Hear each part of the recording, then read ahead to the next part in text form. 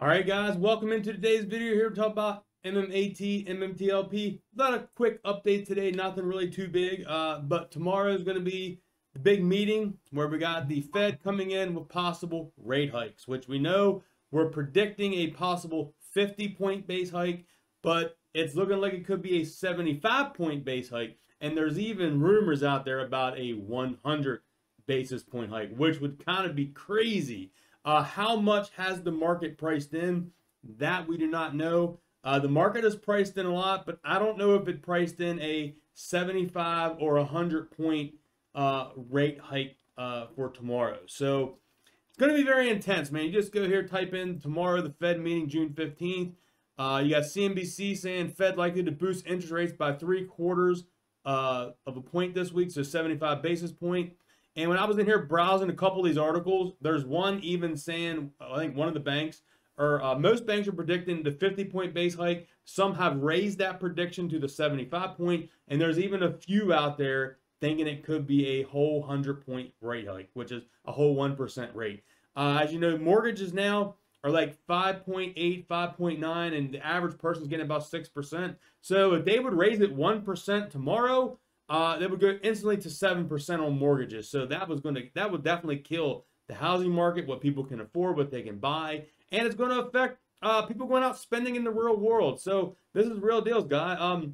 I used a quarter tank of gas. I figured I'd go ahead and top off my car for the weekend. It cost $28. You know, it's like, wow. I got a 2019 Nissan Altima SR, the Sport Rally Edition, and I tell you what, gets great gas mileage, but still $28 for a quarter tank of gas. Are you kidding me? So that's what I'm talking about. It's $4.85 in my area is what I'm paying right now. $4.85 for a gallon of gas here where I'm at in Maryland. So let's get here and take a look at it. So as we can see here on the Yahoo Finance, metamaterials was down a total of 1.35% today. We ended at $1.46. And volume was pretty light. Average volume is 4.3 million. We traded 2.2 million. And if we look here at the futures right now, S&P is currently up 15 points. The Dow futures is up 87 points. The Nasdaq's up 64 points. And the Russell was up 6 points. And crude oil is up a smidge. But these futures, man, they can turn in a heartbeat. It don't take long for these to turn. So we'll see how that actually plays out tomorrow with the futures showing a little bit of green right now. Over here to MMTLP, actually finished up today, up 1.6%, ended at $1.27, and it had light volume. Average volume's 392,000, and we had basically 180,000 in volume. So about half or so, I guess you would say, there is the volume on MMTLP, which I just keep accruing, guys. I tell you, I just keep buying through TradeStation. I buy whatever I can.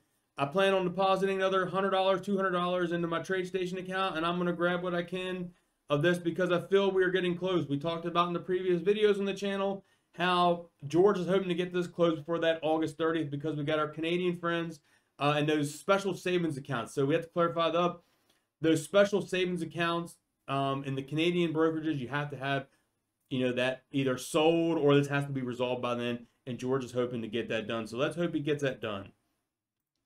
Going over here, taking a look at the oil prices. WTI crude, $118.70. Brent crude, $120.80. And we got natural gas actually down at $7.31. And they added a new one here. Merban crude oil is at $120. So even here, just browsing some of the articles, as you can see here, man, it's crazy. Oil, I don't think it's going to go anywhere. I think it's probably taking a small leg down before it makes the next rally up because oil's been hanging around this 120 to 125 range, and now it's down below the 120. But I think it's just cooling off a little bit, and you're going to see another massive spike, especially here with summer coming up. People's going to be traveling, and I think people will like not buy like apparel, clothes. People may not buy certain things, maybe not go out to the expensive restaurants. But I still think people's going to save up gas money to go to the beach, to go on a weekend trip, even if it's for 2 or 3 days. People's going to save up to go do that. And I don't think people will skimp on that. People may go get more fast food because it's cheaper, but maybe not go to the set down restaurants where you have to pay you know, $50, $60 and leave a tip and all that. People may just go to the fast food, get a $8 to $10 meal and call it a day.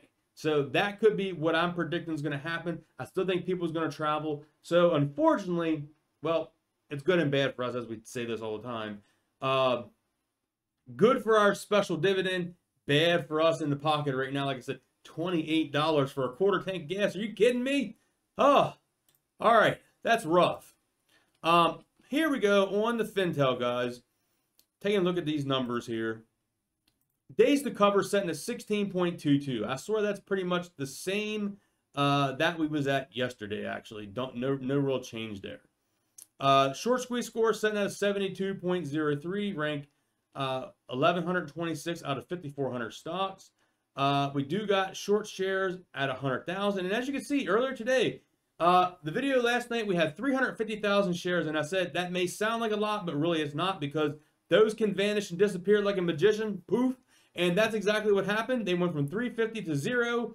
Back, someone returned 7,000, and then someone made it 100,000. So someone returned 93,000 shares. So like I said, these could come and go really fast. And we had the other day there at 1.2 million, and it went the whole way down to 0 and back up to 100,000. So trust me, the shorts right now are taking advantage of this bear market where everything's selling off, and they're applying this pressure. But honestly, metamaterials right now is holding pretty strong at this like $1.30 range to $1.50 range. We're holding very strong. It does not like to go below that. And when it does, it just jumps right back up. So maybe people have buy orders in like $1.30, $1.25 somewhere in there, because it seems like every time it likes to test those levels, it shoots back up to close to $1.50. Short bar feet pretty much stayed the same. We're setting at a 54.56. We ended yesterday at a 53.65. We traded all day today at the 54.56. So it's still almost 55% to short or borrow this stock. Gonna here take a look at the FINRA short volume ratio. This is the dark pools. They were a little light on the dark pools compared to normal. I know, light, right? 41%, that's light. Yes, because this stock is used to seeing 50, 60, 70%, as you see right there, 71%. So yeah, pretty interesting there to say the least. Get on here and take a look at the aggregate short volume ratio is at 44.24. And like I said, pretty light. Actually, it's the only day since the 1st of June that has a 40 in it. It's always been 50, 60, or 70. So this is the first day of the month, in the month of June, that we had a short volume ratio in the 40s, guys. So keep that in mind. And a quick side note, I found something and I sent it to our good friend Roller Pigeon. I'm going to have her take a look at it. I want her to read over it and see if we kind of agree on what I'm reading on it, because it's kind of a little tricky and I don't want to put out false information on something that I found. So I'm going to let her read over what I found, and probably let's let her come out with a video explain it, because I don't want to get the details wrong and get people upset. So fingers crossed, but I think it's pretty half decent. So hopefully we will get some updates on that. And yeah, that's all I got for you. That's it. Like I said, not much, guys. Just quick updates. Comment down below if you have any questions. I got to get back and make replies back to people's comments. I'm going to take some time and do that tonight. So leave a comment down below. And if it's a reasonable question, I will definitely answer it. I'll give as many likes and thumbs up down there as I can. Thank you all for your support, and I will catch you on the next video, guys. Peace.